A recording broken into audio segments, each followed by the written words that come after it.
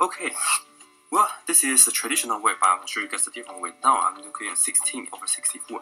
I'm going to look at this question as 1/6 over 6/4. What we can do, well, 6 is in common, so we can cancel it out, and I have left 1 over 4. Exactly the same answer, boom, right?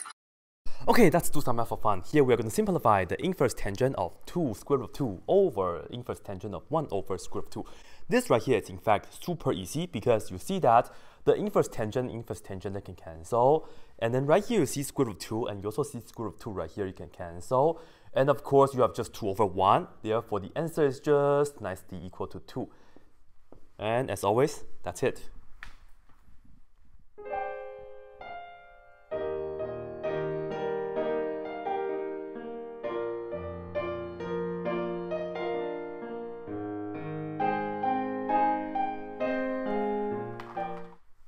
Just kidding. All right. Of course, don't do that. No, don't do that. Okay, just don't do that. Just don't do that. All right. So here is how we are going to do this right here. I think I would like to just start to simplify this guy right here. Okay.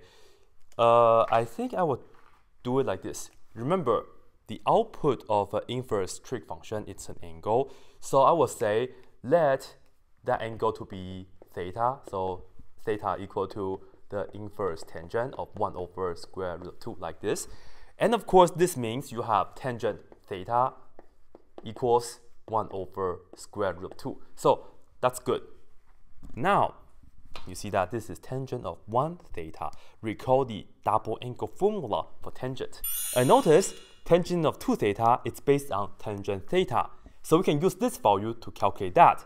And as you can see on the top, we have 2 times tangent theta, which is 1 over square root of 2, over, on the bottom, we have 1 minus tangent square theta, means that we have to do 1 over square root of 2, and then you square that.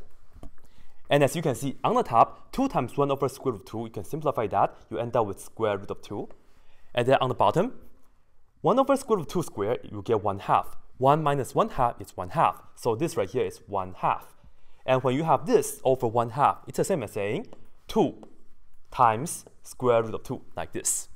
And notice 2 times square root of 2 is what we have right here inside. And this right here came from tangent of 2 theta. In another word, I can take the inverse tangent on both sides and I get, so as you can see on the top here, this right here is just 2 theta. And on the bottom, this right here is just our angle theta. And now we see that we can cancel the theta, and then in the end, our answer is 2, like this. But I think I like that way better.